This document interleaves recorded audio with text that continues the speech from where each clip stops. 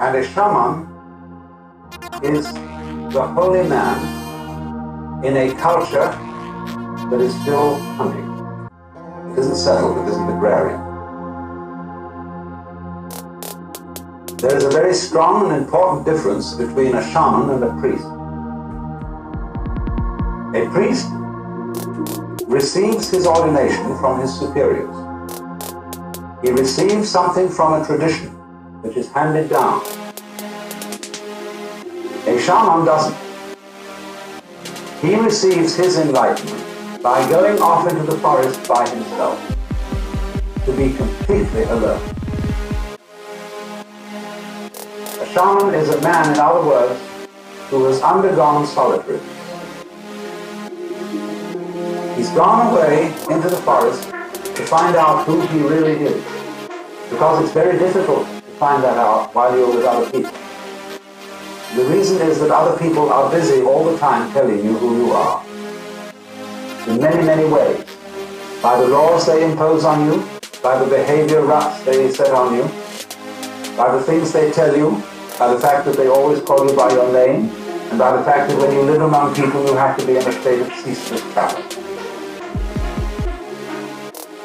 But if you want to find out who you are before your father and mother conceived you, who you really are, you almost have to go off by yourself.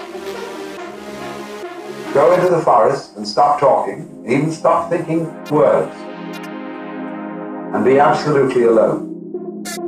Listen to the great silences. And then, if you're lucky, you recover from the illusion that you're just little me, the so-and-so, and you attain the state of nirvana, which means the blown-out state, the relieved state, the sigh of relief. Nirvana may be translated into English as, phew. I've at last discovered that I don't have to survive. I can survive, of course, but I don't really have to. Because you discover, you see, that what you really are doesn't have to survive, because it's what there is. The real you is it, or that, tat tvam asi, that art thou, the Hindus say.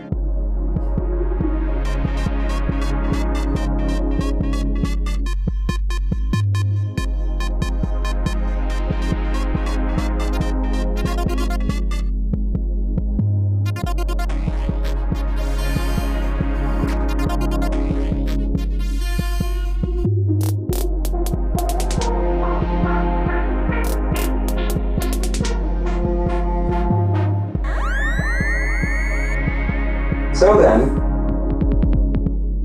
in the normal life of India, which is not a hunting culture, but a settled culture, there are priests, but there is something beyond the priest.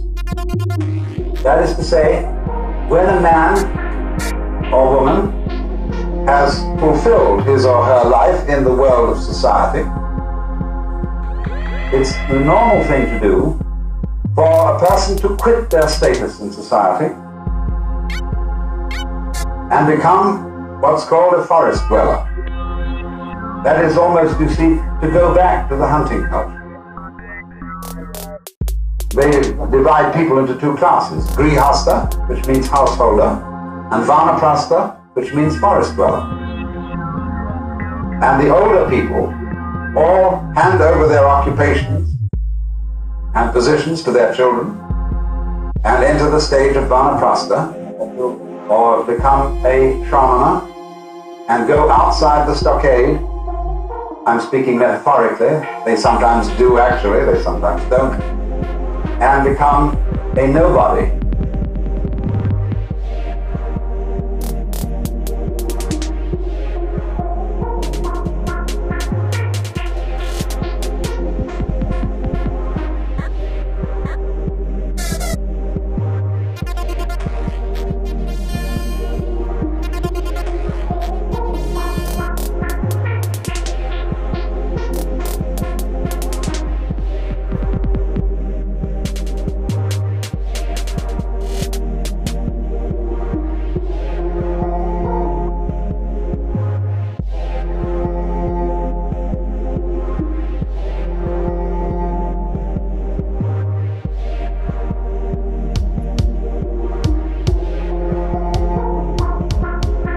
They give up their name. That is to say, the label which designates who they are in terms of caste or class. They become unclassified people.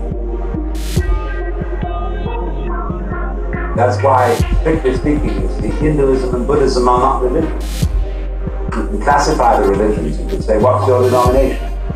Baptist, Methodist, Catholic, Presbyterian, Episcopalian, Quaker, etc., etc., etc., you see. But strictly speaking, a Vanaprastha, a Shramana, has no label. He is an unlabeled bottle.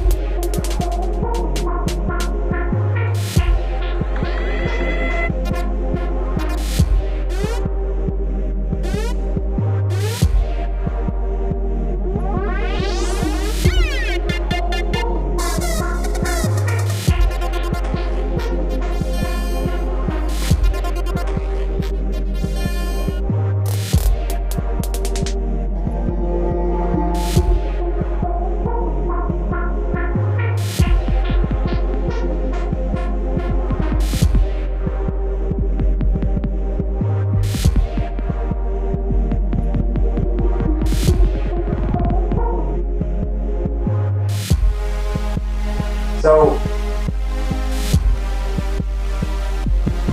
in the time when the Buddha lived, about 600 BC, the Hindu system had become somewhat decadent. It isn't altogether clear what had happened to it, but it is certain that it did seem in some way to be in need of reform. And so, there were many reasons for this. And the Buddha, as a young man,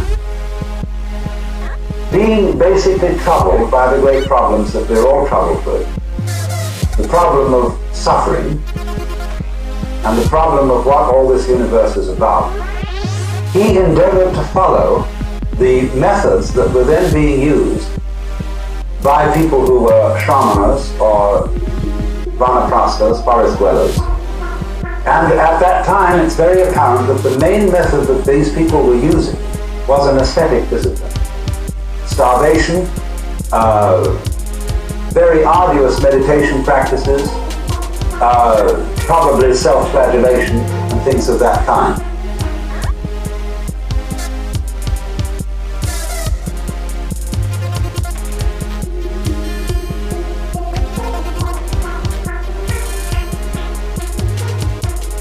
And it's said that for 7 years he practiced these austerities.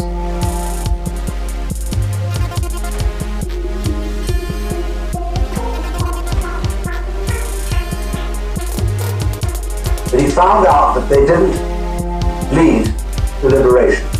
And all the people who were practicing them knew they didn't either. But they felt that that was only because they weren't doing it hard enough.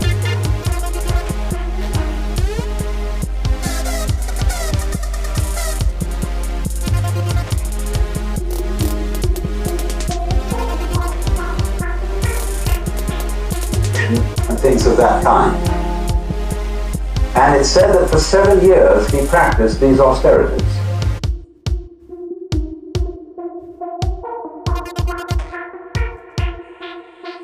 But he found out that they didn't lead to liberation.